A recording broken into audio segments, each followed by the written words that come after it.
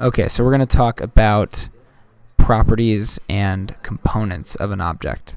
So I've made a very simple cube object right here that I can just click on, and you can see the cube right here in the game world.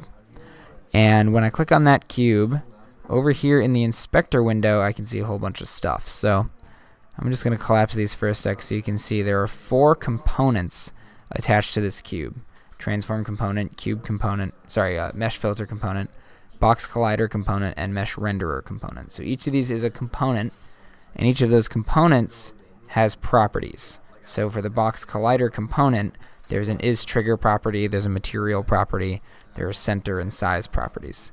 And usually these properties are going to be accessible both by you while you're in Unity by just going and changing them, and using a script. So you can actually use a script to go and change these during the game. So there'll be more on that in a future quest about scriptable properties.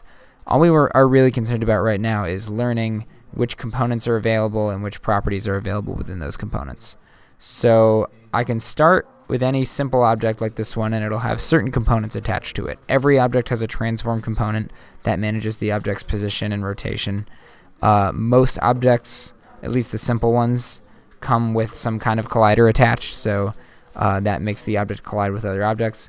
But I can also add other components using the component menu right up here at the top. So I can go to component add, and I can choose one, or I can choose one right out of the menus here. So for example, I might go and add a physics component like a rigid body, which would make my object respond to physics. That's what rigid body does. So if I go and add rigid body, now when I play the game, let me just move the camera to the right place here. There we go. When I play the game,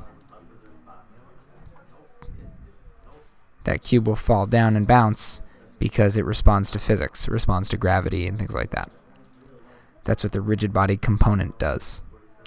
So I can adjust the properties of the rigid body component by looking over here in the inspector. So your job is to check out some of the components that are available for dealing with character control. So you're going to use the character controller component, which is under physics, that governs how the character interacts with the world. And then under scripts, I don't have it yet. Under scripts, you're going to have components for character controller and third-person controller, third-person controller and third-person camera, which govern use of a third-person control object. So actually, I'll add those right now. So if you haven't done this yet, you want to import the character controller package, and then when the character controller package finishes importing, which is going to do right now, you will find those new scripts available under your scripts menu.